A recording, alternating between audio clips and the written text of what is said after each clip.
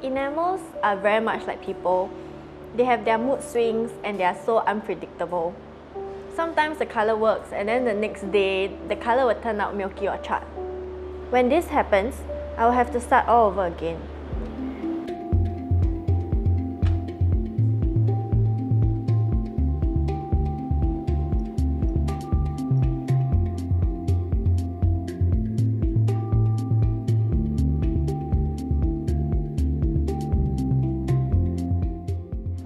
Enamelling is the application of powdered glass onto a metal surface like gold or silver. This object is then placed into a kiln and fired. The powdered glass then fuses and adheres to the metal surface in the heat. When done correctly, it creates a beautiful non-fade color that can look like jewels. When I tell my friends that I am an enamellist, they think that I work at a dental clinic. I realized that most people are not exposed to enamelling art. They actually think that it got to do with dentistry or kitchenware.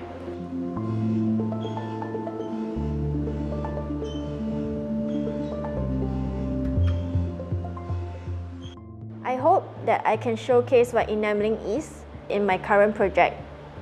A local watch brand has asked me to collaborate on a series of Peranakan-inspired watch dials.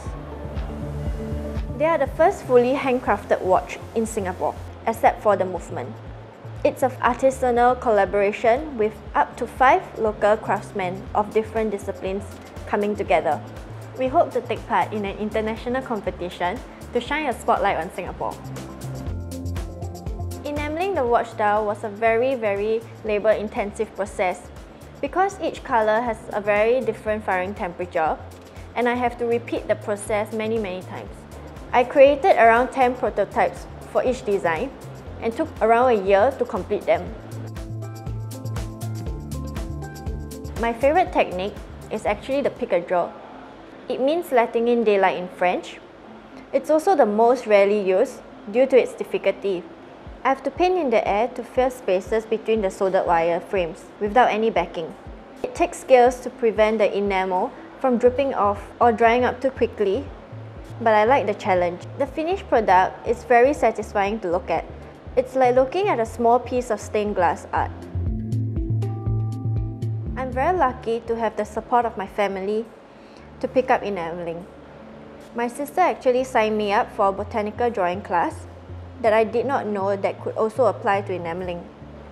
When drawing plants, I have to first study all the highlights and the deep shadows to make it look more three-dimensional. It's the same when I create a three-dimensional piece of enamel craft.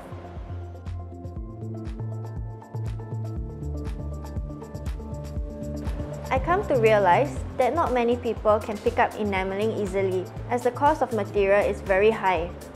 I hope to do my little part to give more workshops and find ways to showcase Singapore craftsmanship more through collaborations with other artisans.